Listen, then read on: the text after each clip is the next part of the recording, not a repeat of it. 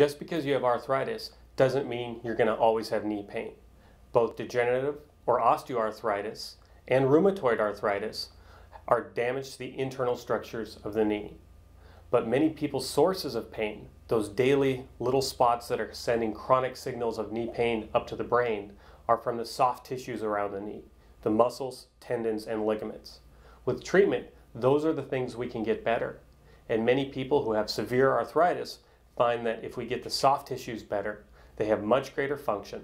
They can walk further, squat more, and go through their daily activities without anywhere near the type of knee pain they had prior.